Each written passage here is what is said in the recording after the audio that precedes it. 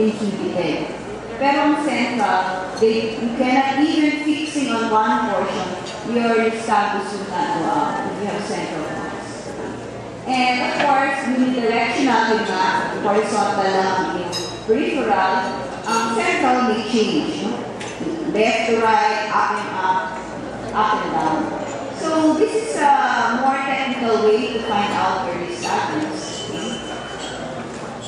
Looking at it in your TV with an instrument here, okay? So you get to see more of a zoom scanning. So basically, you can just ask your patient to lie down on your bed and just look on top of the bed and put your fingers on the ID, put it up, and you can actually see whether the patient has symptoms.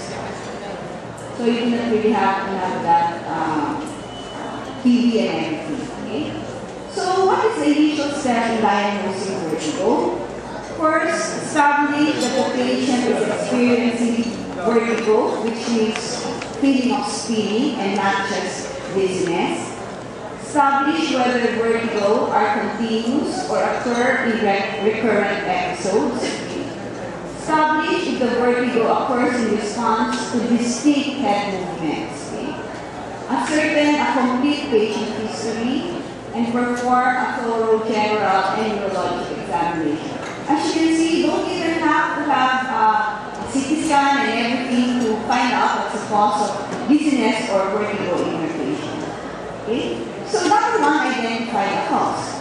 When you have acute spontaneous vertigo, you check for viral infection, patients who might have stroke, otitis media, head trauma, and syphilis. Again, think of when you have moderate imbalance, and you have unilateral nystagmus, and you have hearing problem. Most of the time, you may have ear problems like otitis media, viral laminitis, okay, or other diseases in terms of the ear.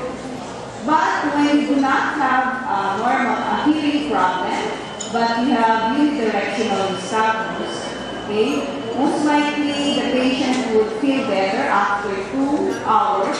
You have vestibular neuritis.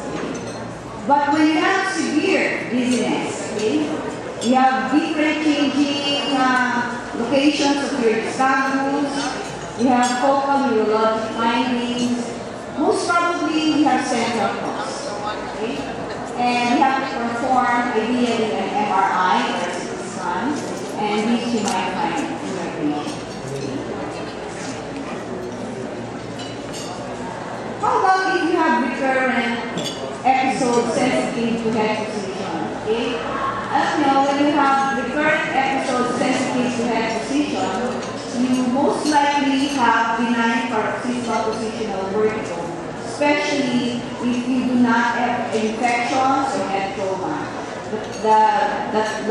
Even just the history of dizziness with head movement, most likely your patient has BPPV. The only time you will think of performing an MRI is when you have problems with your nystagmus, when they're not only horizontal, but they're both horizontal and vertical.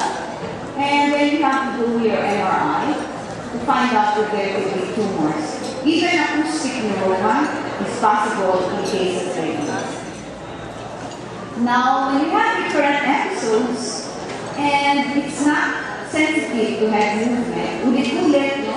Take the age of the patient, okay? If there is how long it occurs, hearing loss, again, neurologic symptoms, migraine, and you find out most of the time our problem is more of sphenia, okay? Recurrent on and off, no? With no insensitivity to head movement. Most of the time it's sphenia, okay?